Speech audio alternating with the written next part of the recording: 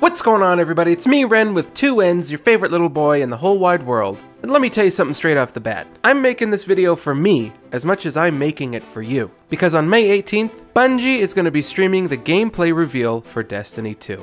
And as of this moment, I'm looking forward to Destiny 2, but I'm not exactly excited. CG trailers aren't enough to get me pumped up.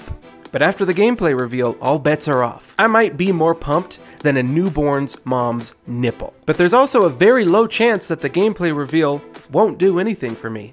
Maybe I'll be nonplussed by it, maybe I won't care, maybe I won't be excited for the game at all.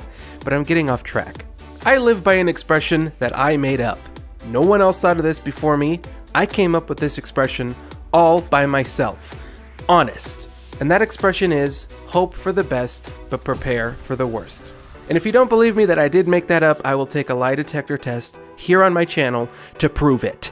That's what this video is all about, preparing both me and you for the worst. Destiny 2 is probably going to be the only other game that I buy this year.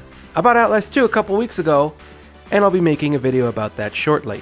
But if you know me even a little bit, you'll know that I'm a big ol' sucker for Destiny. So on May 18th, here's what's going to happen. Deej, Luke Smith, and someone else are going to be talking to us. Luke Smith's going to be playing the game, walking us through it, showing us what's new, what's cool, and most likely, the game's going to look absolutely awesome.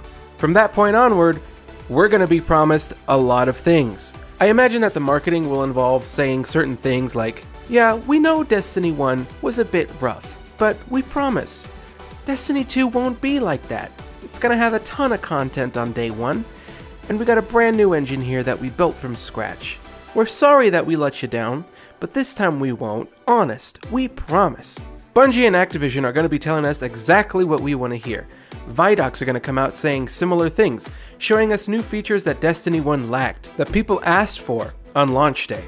They'll be telling us that Destiny 2 is going to overshadow Destiny 1 in every single way. And people, especially big-time YouTubers like True Vanguard and Dado and MTash, are going to be praising all these changes so much.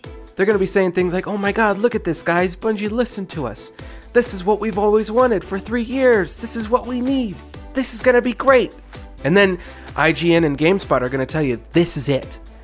This is going to be the game of the century. This is the game Bungie's always wanted to make. This is the game you'll tell your grandkids about. No, fuck that. You'll be playing it with your grandkids, because the game's gonna be that good, 50 years from now, you'll still be fucking playing it. All your friends are gonna be like, hey, they're gonna call you, hey, I just pre-ordered Destiny 2. It looks pretty good. You should get it too, because everyone you've ever known, including your dead grandmother who died in a car crash, has already pre-ordered the game. And then it's gonna win hundreds of E3 awards, as if those actually mean anything. But you know what? Let me tell you something really important here. Excitement almost always leads to disappointment. They're gonna hype this thing up like nobody's business, because this game has to do well. Call of Duty isn't doing as well as it used to. Same goes for World of Warcraft. That game's kind of been waning off for a few years. It's still popular, but whatever. And Guitar Hero is pretty much dead.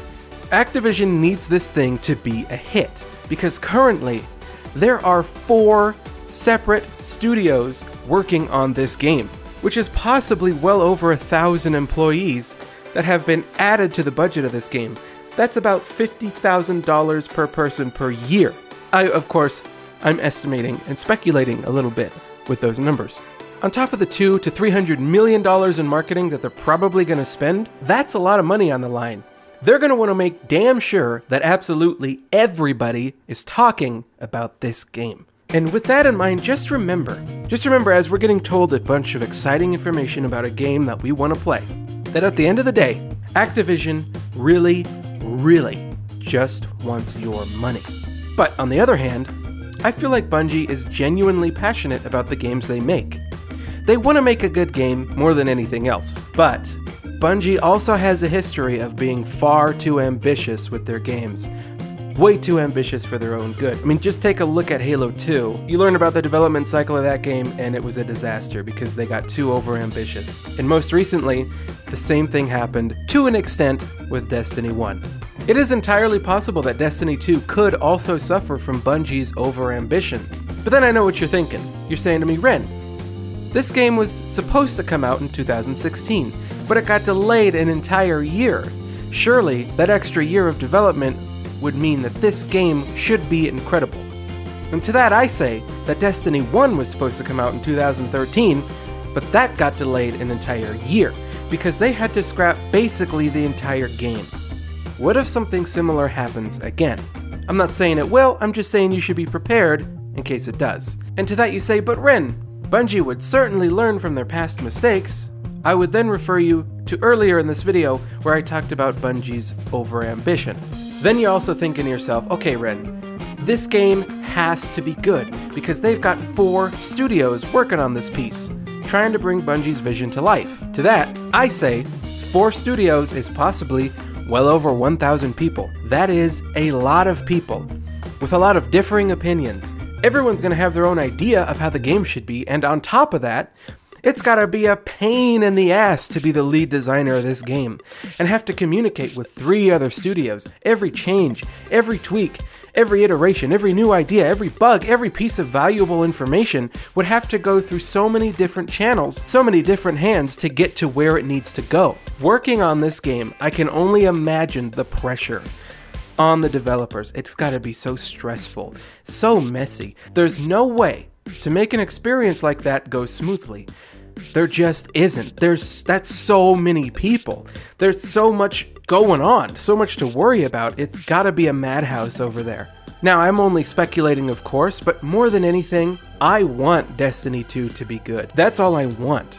I love Destiny 1, but it's so flawed. In some ways, that game is downright terrible. But it's still a fucking fantastic game. And if they do get Destiny 2 right, then I'm gonna get myself a catheter, break up with my girlfriend, and have my dog put to sleep. Because I'll be playing Destiny 2 until I'm dead. I've also got a bad feeling that Gaul won't be a very memorable villain. It's possible that we just get a real basic, game starts, tutorial, tower gets destroyed, we rebuild our forces, get some new crap, get some new weapons, take the tower back, and then we grind out our characters until we're high enough level to do the raid, and then we kill Gaul that way.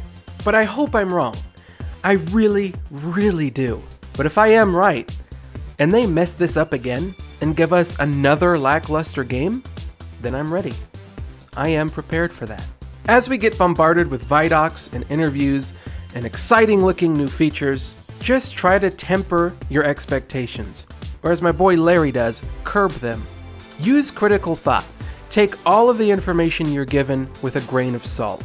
Marketing is all about taking a cool part of a game and extrapolating that cool thing and expanding it to be way more than it actually is so that it looks awesome and that you buy it. So just think, when they're showing us a new feature, go, yeah, that does look like a really cool feature. I'm excited to see how it turns out once I actually play the game. Reserve all your judgment until you've put your hands on the thing, because I've been around for a little while. I'm 25 years old right now. I used to read, every month I'd read the official Xbox magazine, reading about everything getting overhyped. Even back then it was still a thing. And the games industry has disappointed me countless times. And I've learned that getting too excited for any game, no matter how good the game actually is, it's usually a death sentence for that game. So just try to stay cool, stay critical, and be patient. But that's all I got for this video. I plan on trying to make as many videos as possible this week. You won't see them until next week, but I do have a surgery on May 11th, because it turns out I have gallstones. So they gotta remove my gall bladder. Unfortunately, they couldn't find a donor to replace my gall bladder, because it doesn't work that way. They don't do that. Anyway, remember to subscribe. Let's see if we can hit 150 subscribers this week. That'd really help me out. Seriously, will help this channel, and it might even destroy all my gallstones. We'll never know until we see it. So let's make it happen, people. One last thing real quick. Tweet this video out to whoever it might be relevant to. Been making videos for TrueAchievements.com. Playlist of my work is down in the description. As always, provided everything goes well with the surgery, I will see you guys next week. Bye bye.